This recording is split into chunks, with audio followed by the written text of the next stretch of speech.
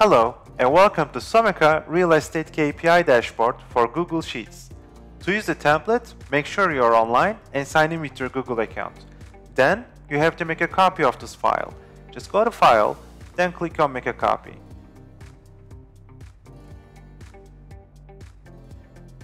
Key performance indicators are crucial for any company, and this tool lets you track these figures. This tool has two main sections. The first section is where you can input your values, like KPI metrics, current year actuals, current year targets, and previous year actuals. And the second section is where you can analyze the results, like the monthly dashboard and trends and charts. Let's start with KPI metrics. This is where you can add all your KPIs. First, set your starting year from the starting day settings.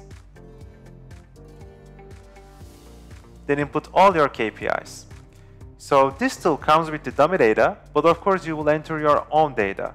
But I'm going to add some new data for demonstration purposes. Now I'm going to add gross profit under company properties. Write down the unit type. And if a KPI value indicates a better performance when it's lower, you can choose yes. Well, in this case, I'm going to choose no.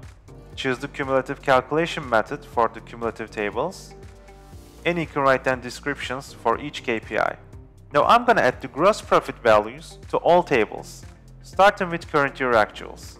As you see, the gross profit criteria is now visible here. Now I'm going to write the values manually, but of course you can easily copy and paste your data from an external source. Now I'm going to add the target values for the current year and actual values for the previous year.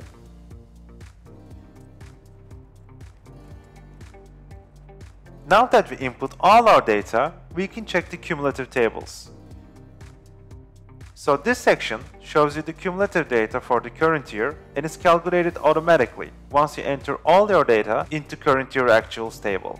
You can also check the cumulative data for the current year target and for the previous year. So let's check the dashboard section. This is where you can track monthly and cumulative performance for each KPI. And once you enter all your data, this dashboard section will update itself accordingly. And you may choose the month from the upper left section here. And lastly, let's check the trends and charts.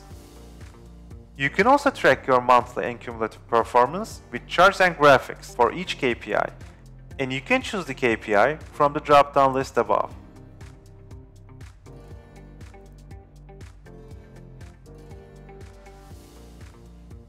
Thanks for watching, and don't forget to check our other templates at someka.net.